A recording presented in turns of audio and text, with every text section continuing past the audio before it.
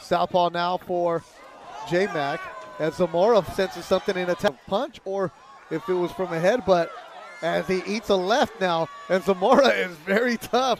He's in there very cocky. Showing machismo. Look at that. Right hand. There's the left. The guard. Body combination, and that drops him.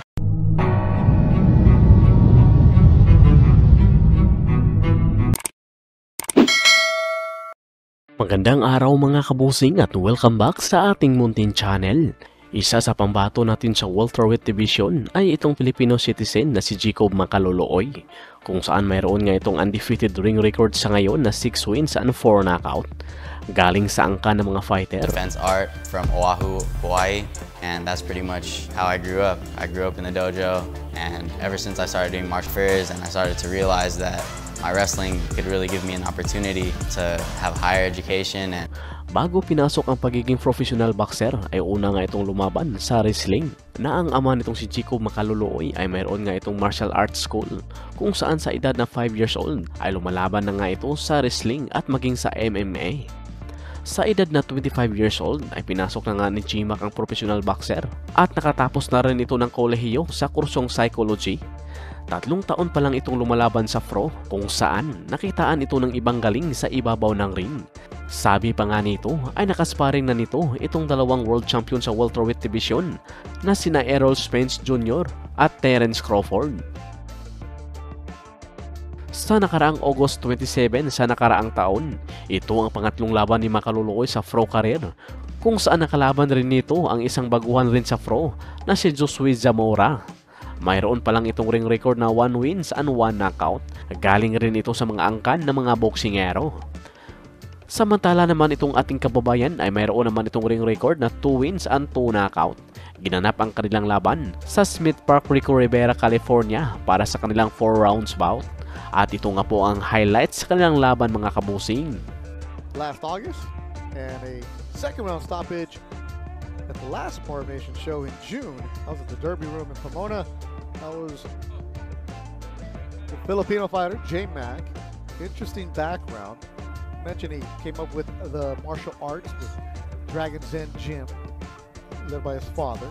Had aspirations of trying for the Olympic boxing team. Went to the tournaments trying to qualify. Came up short. Turned pro. He has an Ivy League. And I'm like, well, you're 24, 25 years old. Most of your classmates are on Wall Street making a bunch of money and stressing out about life. What do they think about it? He's like, oh, they love it. They'll be watching it. So shout out to all the Columbia Lions. And he lands a good 1-2 going upstairs. Trains in San Diego. And although Zamora came out with a confident jab, in San Diego is where he's at. So he made his pro debut in El Cajon at Saquon Casino. His last fight was here in Pomona. And now here in Pico Rivera as he lands a nice left hook. On the fly too, J-Mac. Is to finish his combinations to the body.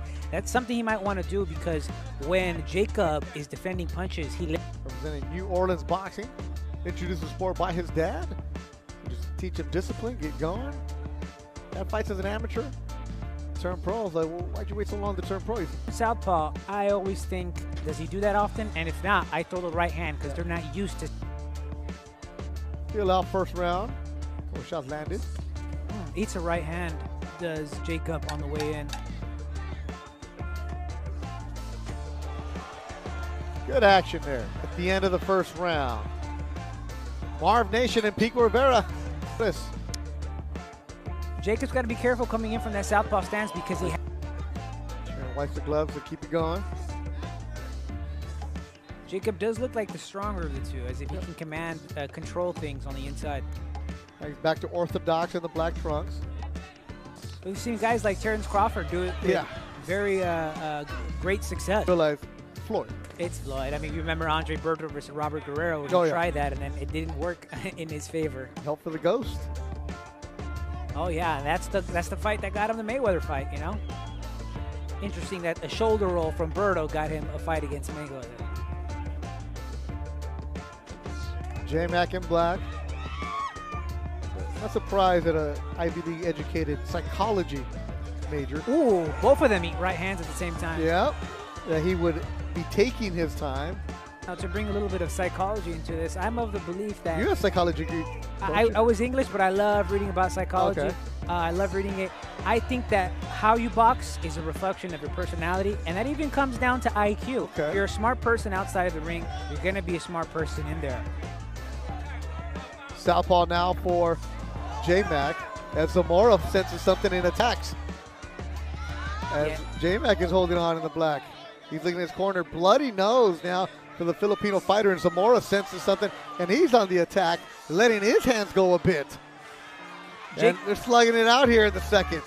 Jacob is very wide with his counter. Be sure, keep your hands up. A lot of blood on the right side of Josue Zamora. I wonder if it was a punch or if it was from a headbutt, as he eats a left now, and Zamora is very tough. He's in there very cocky. Showing machismo, again, to bring in the psychology, he's letting him know that the punches don't do anything to him. Oh, big right hand from Zamora. I think Zamora senses that there's a discrepancy in skill. It's like that. They seem to be landing a lot more effectively. Solid round for the El Salvador fighter representing New Orleans Boxing, Josue Zamora, but he's cut on that right. Zamora. I was at a fight yesterday, and it reminded me that if it goes into the 4th round and it starts, and it was caused by a headbutt, they will go to the scorecards. That's why I was questioning. One for our co-feature. J-Mac in black, Zamora in blue. And when you only have, in amateurs, they have 3 rounds, some of them only a minute.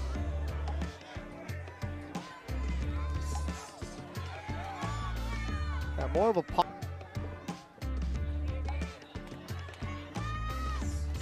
Jab, jab, upstairs. And that's what I mean, keeping the punches straight and also dictating the pace. That's what we need to see from Jacob. Be the first one to throw rather than... The arena in San Diego is where Macaloloy trains. He was a wrestler in high school. So much so that he wrestled his way to college. So he has the wrestling background. And usually wrestlers will go to the MMA world. He's decided to go to boxing. He said boxing is what called him. Hey, make sure that he's a well-rounded fighter now. He can wrestle and he can, We have to go in the 3rd. And there's similarities. There are weight cuts, so he's used to yeah. that. Yeah, you would have had a good conversation with him, especially with the psychology background that you two have. Yeah, I got to talk to him after. Very, absolutely. You can tell he's a very smart guy. I only wonder what books you guys are going to talk about. It looks like there's some more urgency in Jacob in this round. Yep. Because he knows that he lost the 2nd round. He can't afford to lose more. And Zamora hasn't thrown much here in this round. As he moves away, he's trying to get away, but he's not. Trying to wrap them up, didn't. And that exchange was started by a jab and a one, and then you see some of those defensive deficiencies when he counters.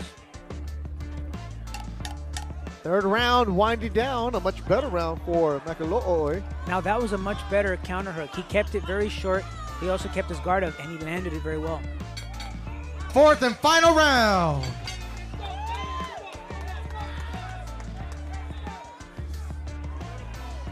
Good jab to a right hand, very aggressive. Good counter right hook, counter left hook. Left hook to a right hand from Jacob. It's when he's better and lands significant offense. Yeah, you want him first, don't you? Absolutely.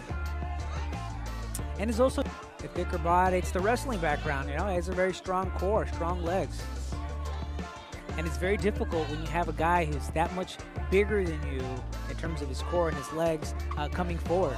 And he's giving you these weird angles, too, as he lands the left hook. He's like running in at times and throwing that punch. He threw him off because he kind of stepped in a little bit and feinted and then threw that left to the body.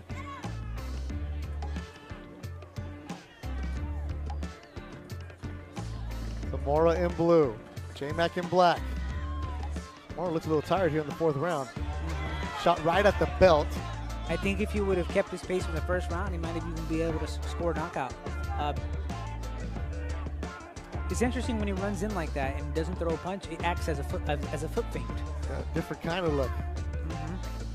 A minute to go in the fight. And the body shot does J-Mac. Switch back to orthodox. More body.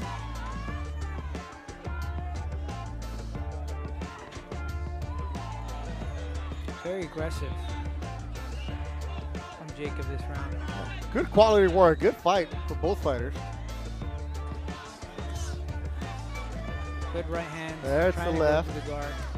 Body combination, Oh. and that drops him.